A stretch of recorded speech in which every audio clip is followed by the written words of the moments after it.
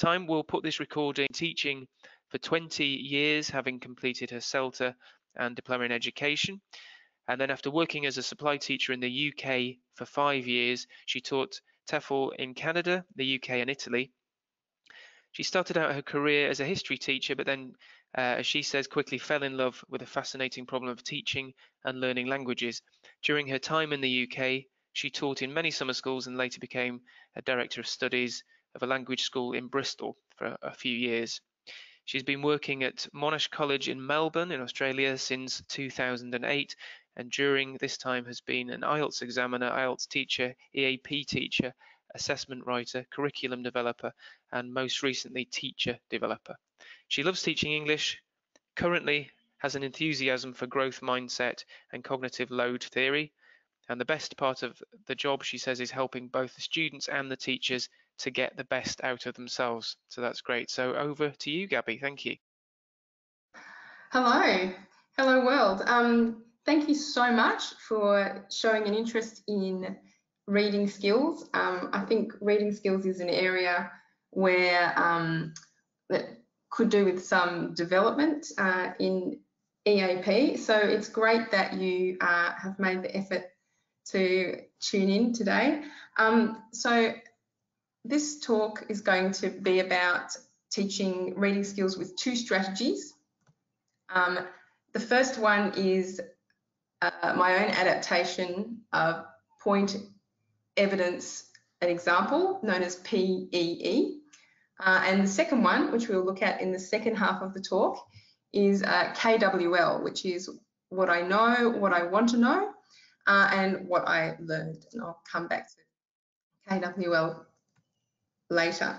So I think it's important when we think about teaching reading that we try and go beyond comprehension questions in our reading lessons. And in fact, in Peter Watkins' recent Teaching and Developing Reading Skills book, he says that the materials designed to promote reading tend to be dominated by question types that test factual comprehension, focusing on finding explicit information and the correct response, which is of course a focus on, not a focus on process, but a focus on product. And then he goes on to say that comprehension questions have a place, but they don't in and of themselves teach reading. And I think that agrees with what Lecky was writing back in 1993. In fact, Lecky said that sometimes seeing texts as linguistic artifacts can even engender poor reading skills. So reading lessons need to promote authentic responses, I think, before people read, during and after reading. So that's why it's useful to know strategies like PEE and KWL. EAP generally has a cognitive approach to reading. So most of our syllabuses and textbooks tend to look at skimming and scanning, looking for the main idea, gist, guessing meaning from context. Many of these are testable, and so they were incorporated into the IELTS test. And it's just important to remember that there is a difference between teaching reading and testing reading. And as someone who taught IELTS for many years, I think it is, if students are preparing for IELTS or PTE, it is really important that we prepare them for the tests. But when we're teaching EAP, we're trying to teach a much broader set of skills, particularly if we're doing pre-sessional, undergraduate and postgraduate bridging courses. So we have to bear in mind that teaching and testing reading are not exactly the same thing.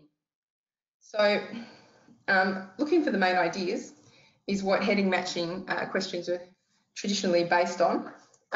So in order to help students with heading matching questions, you actually have to think about what is summarising. So it's important when we're looking at what is summarising that that a reader can recall and understand the main points of a text.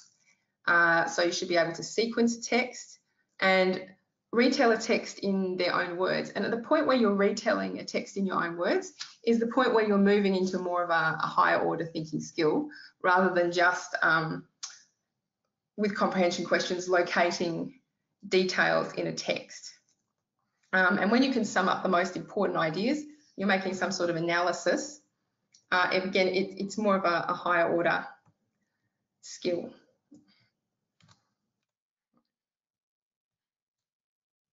So I think unless students can find main ideas efficiently, I think students will find critical thinking in L2 challenging. So these strategies are going to help students to find the main ideas efficiently, which gives them more sort of space on their hard drive, if you like, for being able to express the critical ideas. Right, so let's look at what point evidence example is. So we've got the, I've made it into a hamburger, so it's a sort of friendly kind of format, and then maybe it helps students, younger students to sort of understand that a paragraph is made up of different parts. We've got the point, which you can also call the main idea, the topic sentence. It doesn't really matter what you call it as long as you're consistent. Otherwise, students tend to get a bit confused in courses. So, you know, if you're going to call it, someone I observed today was doing me, M-E-E instead of point. I guess they didn't want to confuse the students. So point, P, me, some people use topic sentence, T. It doesn't really matter, but we've got point, evidence and explanation or example.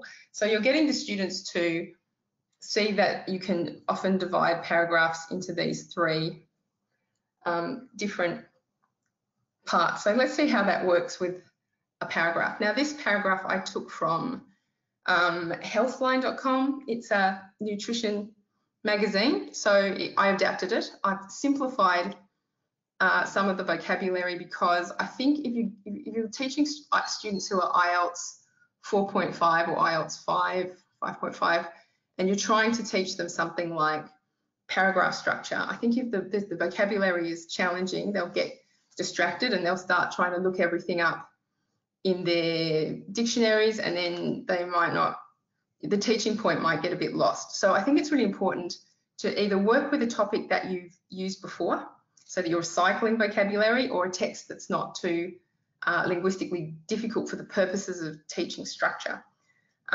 So we can see we've got the yellow is the P. If you eat too much added sugar,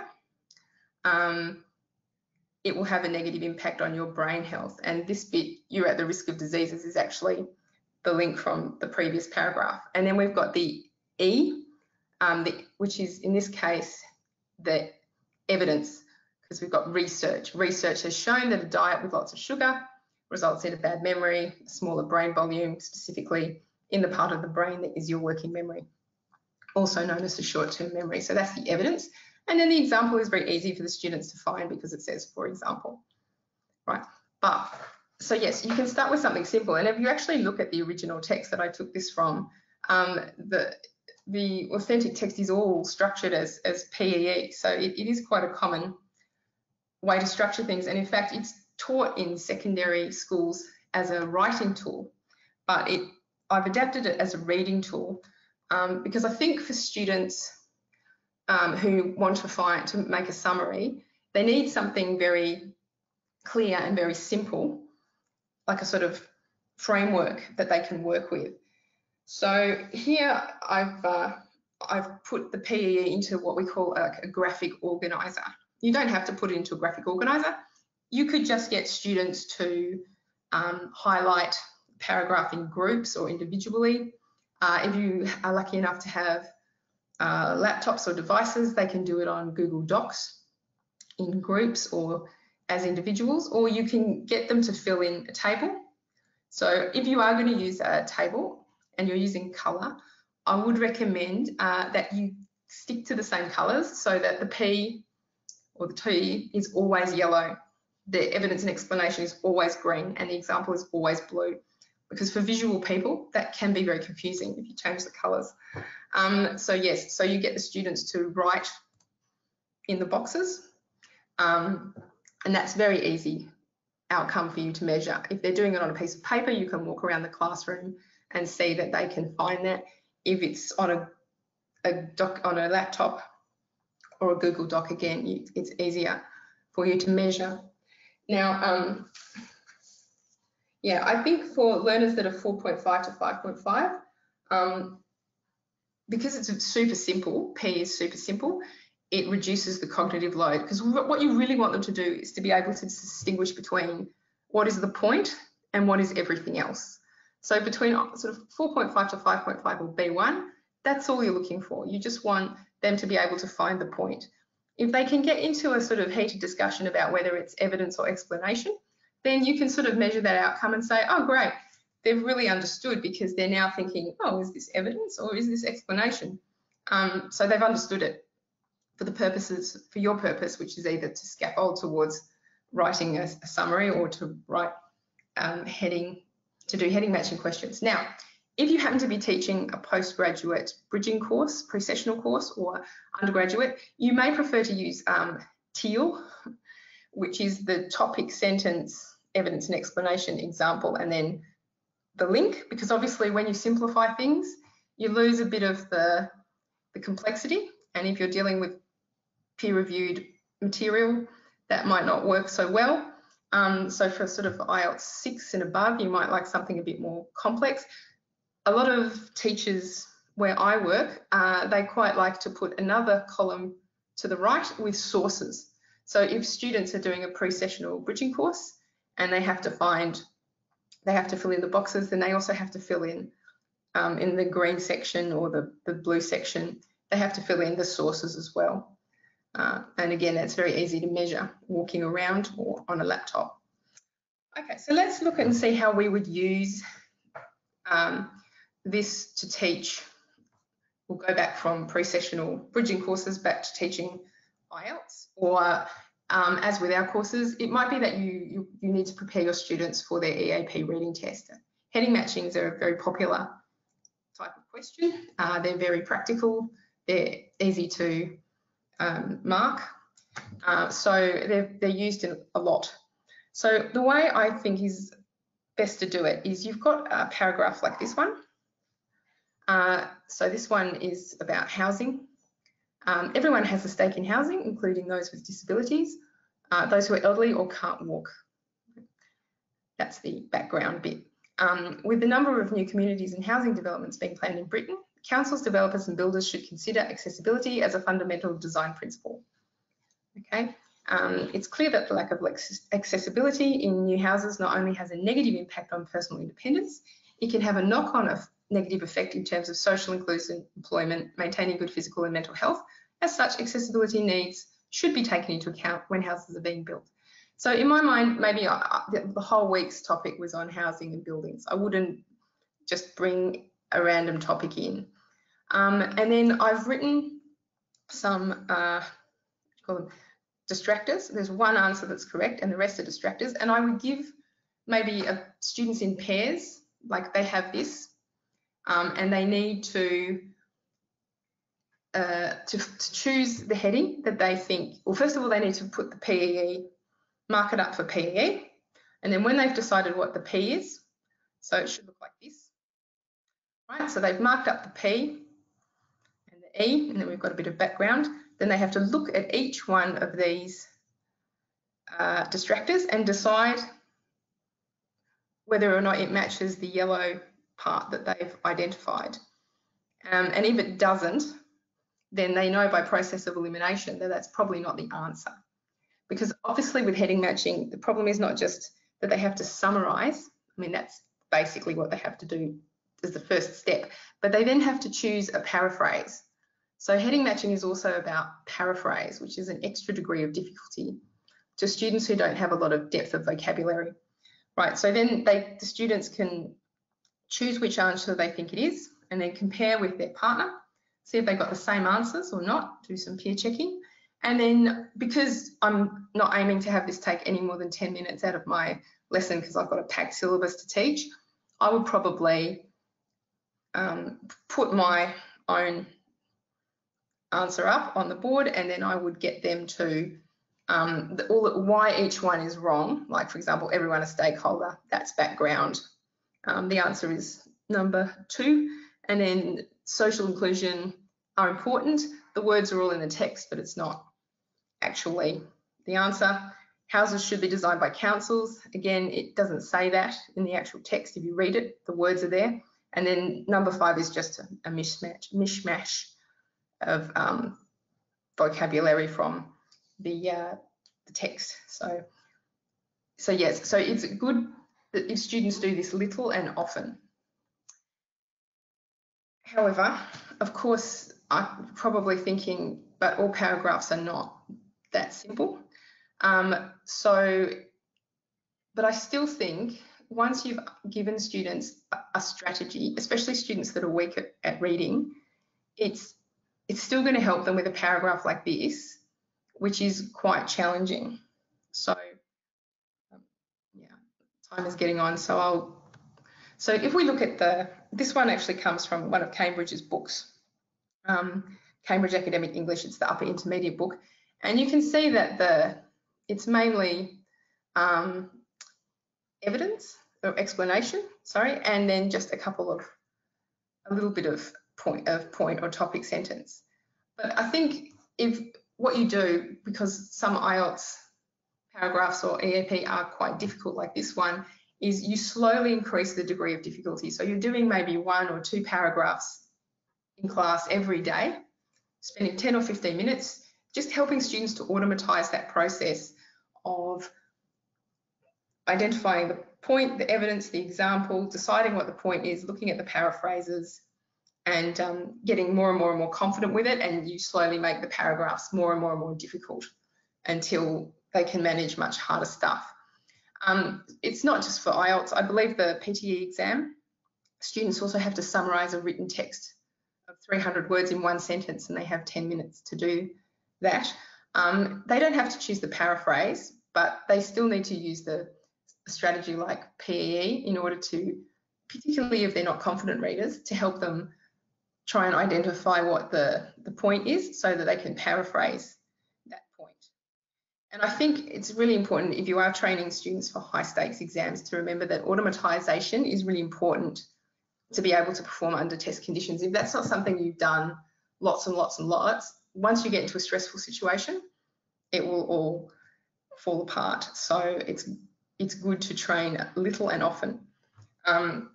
So you can write your own heading matching distractors for your students, or you can get them to write their own for themselves, but that is quite time consuming. So I'm not aiming for this to take up a lot of the lesson. I spoke about that before. Okay, so if we go back to a simple paragraph like this, it's not difficult to write different distractors for it. I'll move on to KWL tables because I realise time is running out. So I think with PEE, an awareness of how texts are organised is a really important part of a reader's ability to comprehend it. And PEE is a super simple way of introducing that.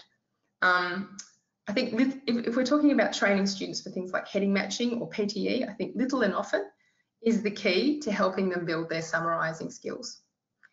And I think also graphic organisers will help learners, and colour as well, to make sense of reading. So it's good to have a range of strategies. Okay, so let's move on to look at KWL because there is actually a connection. Now, higher order thinking skills are really important. They should be embedded in the process of English language teaching and learning. So obviously, if we think about those comprehension questions, there's not so much higher order thinking involved in locating details, but at the point where you're retelling a text and then you're analysing it, you get higher order thinking skills coming out in the task. So empirical evidence suggests that teaching critical thinking skills has a positive impact on learning. So this is Bloom's revised taxonomy. So you can see that level 1, remembering, we've got memorise, recall, repeat. And with KWL, I hope to sort of move up to looking at applying. We'll talk about that a little bit. So this is Dr. John Langra, an Australian expert on teaching and learning. So he says, to learn the 3C, critical, creative and curious thinking, students need to develop essential mental attitudes and mindsets that are used in these types of thinking. Thinking by ourselves is hard mental work. So we need to develop some positive attitudes. So I think, yes, because it's hard work, that's why I think these things like KWL or PEE is helpful. I've looked at a few studies on KWL tables, and a lot of the peer-reviewed research suggests that they work quite well. So just to remind you, KWL is what I know, what I want to know, and what I learned. Okay, so it's really important that students, when they read an academic text, they ask themselves, why am I reading this text and what do I want to know? Especially if they're doing research for a pre-session or bridging course. And if we go back to Lecky's work, she says, you know, you need to, that separation between reading and writing is quite artificial. So students need to do something with what they've read, make a group presentation, minimally have a discussion, maybe reflect on it using an app like Flipgrid. If you're familiar with it, it's quite handy to use, or maybe using their summary to write a reflection.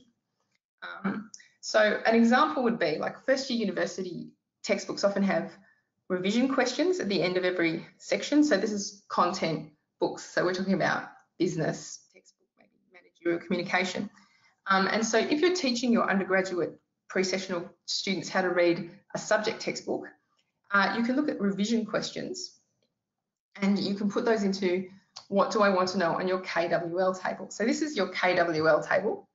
We've got, if you look at the top, we've got the review question, which for this business course is a business English course, is identify what's involved in managing a downsized workplace. And then we've got the table with what do I know? So it's eliciting from the student's own knowledge. What do I know about downsizing? People lose their jobs, it's expensive to hire people in Australia. What do I want to know? Well, what I want to know is the review question for the chapter, which is identify what is involved in managing the downsized workplace. And then students are reading with a purpose. You can get students to write research questions when you're using EAP textbooks, but I find that unless you've embedded that in a larger task that has an ultimate purpose, it doesn't work so well. So you might have something like this, where you've got your KWL table, and then you've got your undergraduate business text. So you can see managing the downsized workplace, and then there's a table with examples of Australian companies, and then hit the paragraph at the bottom. I've made a big one. Right, so I'm going to bring back P, and I'll show you how to combine KWL and P. So the first paragraph from that business textbook, managerial communication textbook, you can see that the yellow is the P, and then there's some E, and then a bit of explanation, and then it goes back into example again. So the student's going to use the PEE to find the P, and they're going to put the P into what I have learned. Right, so what do I know? They write what they know. What do I want to know? They write their research question. And then what I have learned is they write the main idea. So they're thinking about how do managers manage a downsized workplace. So this is a bit of background. So they're not going to necessarily need that to answer the review question, right? Doesn't answer the research question. So again, P is in yellow, and then we've got example and explanation. So again, what they've learned doesn't answer their research question, but this one, identify what is involved in managing a downsized workplace, this one answers the research question. The answer is open and honest communication is critical. Managers who have been through downsizing efforts point out the importance of communicating openly and as soon as information is available. So the student's going to take that point and they're going to put it in their KWL table like this. So, okay, that's students' own handwriting. Many companies get rid of staff when they want to cut costs. And then the review question, and then here, open and honest communication is essential. That's the point from that paragraph. And then the two following paragraphs, that's the yellow point. So now they've got a summary that actually answers their research question. So it's very good if they have to write a research report and they have a question. It works quite well with that. So you want them to find, they've got a journal article or 5 journal articles, and they have to use it to support that. Then what you do is you tell them to put the original text away, and they're going to write their summary from 1, 2, 3 in their table, and they're not going to look at the original text. Okay, so I can see that it's almost time to finish up. So I'll just go back through the main points, which is, I think, using scaffolding, like point, evidence, explanation, example, is a way of breaking down the paragraph. And it's useful, like PEE, the simplest one, is very useful for sort of IELTS 4.5, IELTS 5. I think P can help students with attempting heading matching questions and PTE, because it helps you to teach them how to separate the difference between main ideas and detail. It gives them a strategy, a basic strategy. And I think if you practice that strategy little and often using pair work, they build up automatization when preparing for a high stakes exam. So they can do it under pressure, even with more difficult vocabulary. I think for postgraduate and undergraduate bridging courses, KWL tables are a useful strategy to teach students how to read for a purpose. And that's your higher order thinking skill, is that you're reading for a purpose, and then you're summarising that, and then you can do something with it. You can make a presentation, you can write a response, you can reflect. And it works quite well if you want to train undergraduates how to read university textbooks effectively, which is a really important reading skill for students going into undergraduate, I think. And I think you can actually combine PE and KWL, so that when the students, you want them to fill the KWL table, in order to get them to fill in the L, the PEE will support that, especially if they're particularly weak. Because I think it's really important that, you know, when students come out of a reading lesson, there's, you know, what could they do by the end of the reading class that they couldn't do at the beginning? And to come back to my earlier point about the difference between teaching reading and testing reading, is that you ask yourself that question: what could they do at the end of the lesson that they couldn't do at the beginning? And if you can say, well, I taught them to identify like PEE, or they learned how to use a KWL table, you can feel like there was a value added there. So I think you can make your teaching practice more effective by using P or KWL, or you can Google any of the similar ones, TEAL, PEAL. And I think if you use them together with a more authentic EAP task design, critical thinking and reading outcomes will improve, and there's more scope for creativity in the classroom. So thank you for your time. I think that's taken us to half an hour. I have references here if anyone is interested in where I got some of my ideas from. Great. Thank you, Gabby. Thank you very much for that. Somebody asked a question which I was going to actually ask you. Could you flick back to the PEE slide right at the beginning, just in case we had people joining that might not have seen it? Somebody made that point. What is PEE? So right, sorry. Flick back to the beginning. Yes. That's right, it. that one. Yeah. So it looks, if you joined late, I apologise. It looks like that in hamburger form, but it looks like that in paragraph form. So the P is the point or the main idea or the topic sentence, and that's the yellow of this particular paragraph. The evidence or the explanation is the green part, and then the example is the blue part. So it's traditionally used, or has been used quite a lot, as a frame to teach secondary students how to write. And again, you know, that connection between reading and writing that Lecky talks about.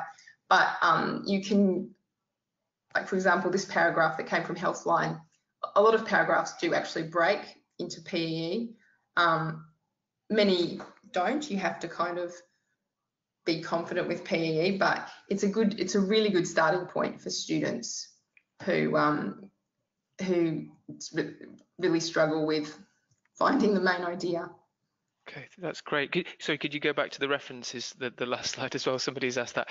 And while you're doing that, you did mention there was was it a conversation app? Was it Flick Group or something that you Oh, mentioned?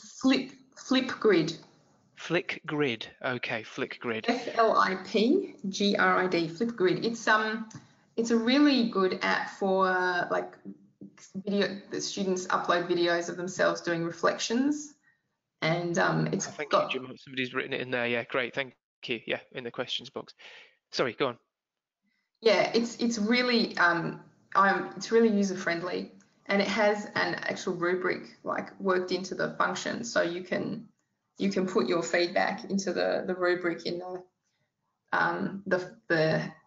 the grid. And I think the best thing about it is all the videos are sort of within the app, so they're not available on the internet. I think they're contained within the app.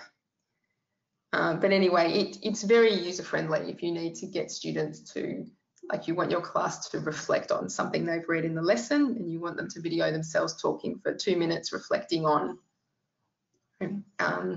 might be like, for example, with the sugar paragraph and memory, reflecting on whether they eat a lot of sugar, does it affect their own memory? Yeah, so it's quite a useful app, and they can do it on their phone. Great stuff. If you have any questions, anybody, please do put them in now. I see people are raising lots of different points, which is good. First question that I had in during the webinar is, can the PEE model be applied to different types of reading? Different types of reading. Oh, you mean, I think it works with, I should have said, expository texts. Yeah, I'm not sure it would work with narrative. Okay, and could you recommend for students who have difficulty with the vocabulary when they're reading, do you have any strategies for that? I think you mentioned Absolutely. going to their dictionaries a lot, but anyone that has a bit of an issue with, slowing them down because they don't understand the vocabulary. Yeah, well, I mean, I think that's a huge issue, because I think if you've, read about threshold, reading threshold, I think Nation estimates that students need about 3,000 or 3,750 word vocabulary to start engaging with text, and if they are below that, they're going to find reading expository texts like the ones I showed difficult. I mean, I find that if I have to do it, I would, for the purposes of explaining the PEE or the TEAL, I would make sure that I took all of the difficult vocabulary out of that particular text.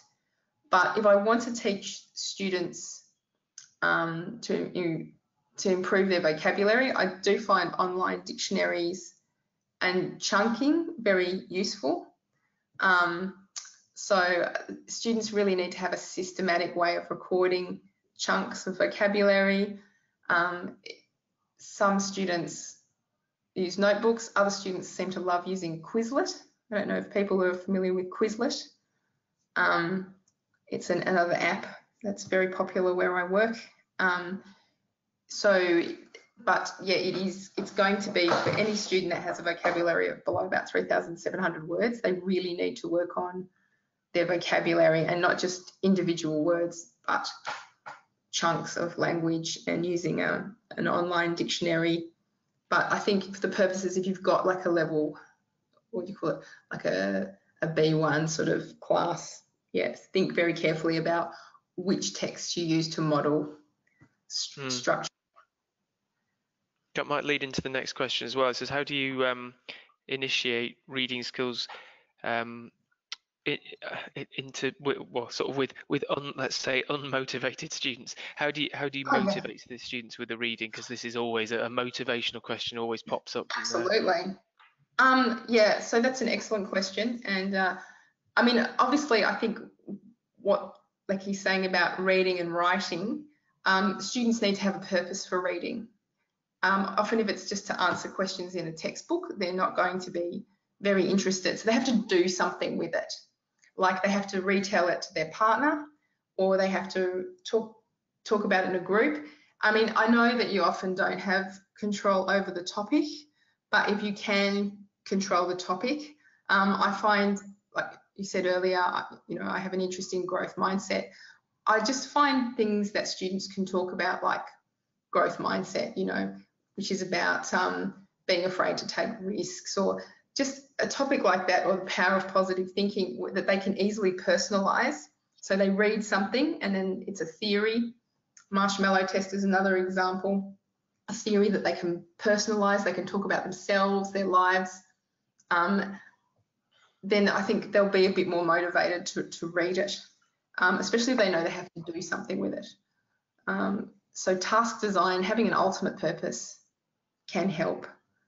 If it's heading, if they're not motivated about doing heading matching questions, gamify it.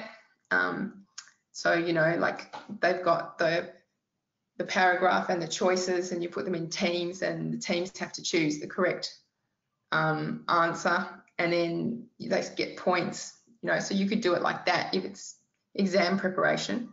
If you're teaching English for academic purposes, try and make it into a holistic kind of task.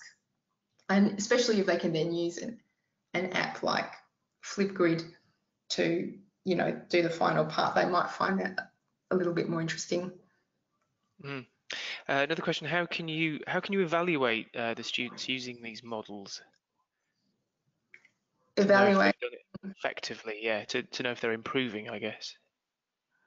To know if they're improving, well, as I said, I usually measure the outcome by walking around, seeing if I give them a paragraph they can highlight, or they can locate the main idea individually or as a team, or if I put something in boxes, if they filled in the box, I know they can identify the main idea. That's usually how I evaluate whether or not, if I give them a paragraph, they can find the main idea quickly. Is that the question? How do I evaluate it? I mean, you can, if you're asking me how you would test that, how you test main ideas, I think if it's a formal test, people use heading matching questions, but I think for just in the classroom, just giving them a text and asking them individually to underline the main idea of each paragraph would be a very simple way of doing it. Okay, good. And another question here: how do you teach hot reading skills to students with different levels?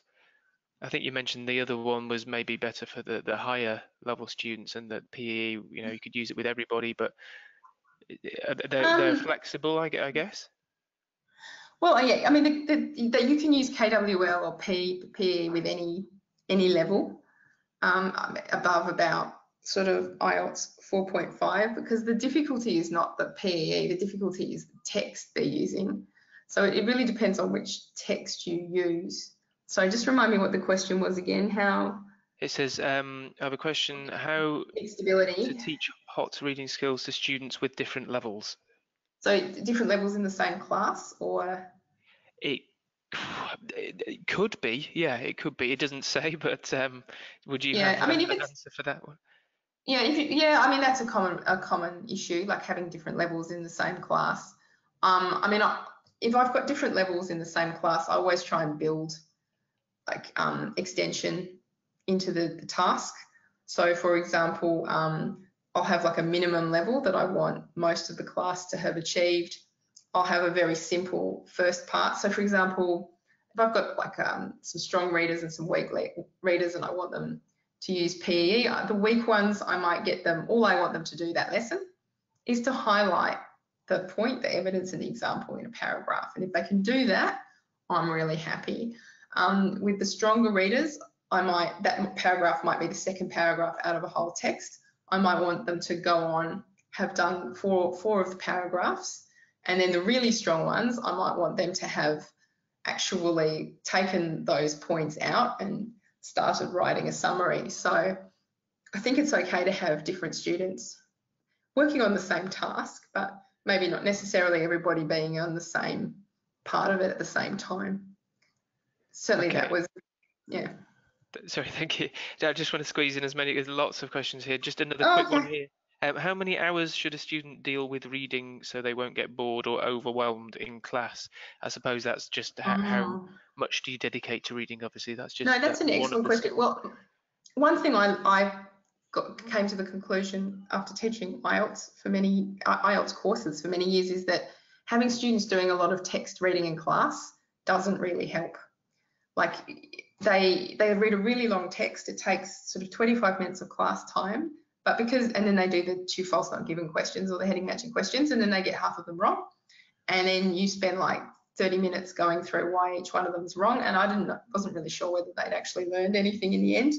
So that's why I started doing micro reading tasks, where I would just I would write 10 true false not given questions for 3 sentences, or I would have like 2 students have 1 paragraph each, and they have to find the main idea of that paragraph, find out what's similar or different about their paragraphs, and then, you know, choose the correct heading, like very quick, that really short activities that really get right to the point of what they're doing with exam preparation. Because I don't think reading, I think reading a really long text in the classroom without a kind of clear learning outcome can use a lot of class time. Yeah. Sure. Not very effectively. Okay, I think we've got time for one final one. Do teachers need to provide extensive reading materials to support the course book to teach higher order thinking? Can you recommend some materials? I suppose this is, where do you source your reading from? Yeah, I mean, look, I haven't done a lot of research myself on extensive reading, but I mainly do, this is really about intensive reading. I mean, I think a lot of research says that extensive reading is highly beneficial, and certainly graded readers are quite popular where I work. But I mean, if I have to source materials for my class, it really will depend on their destination course. So if they're going into undergraduate business, I'll go and get a managerial communication textbook. If they're doing, you know, like IT, I'll go and find a peer-reviewed article or like an article on web design for them to read. You know, so I try and find things that, because I think the vocabulary and the type of structural language, especially when you're getting up to postgraduate students, is really quite specific. So I try and source it from the destination course for bridging students. Yeah. Okay, I think that's all we've got time for. I'd just like to thank everybody for attending. Thank you very much. We've got a number of people still on the line, and I don't know if you want to say anything, Gaby. I'd just like to really thank everybody for taking half an hour out of their busy day to listen to a webinar about reading skills. I think reading skills are really important, and it's great that everybody was interested. So thank you. Lovely, and thank you, Gaby. Thank you very much indeed. So just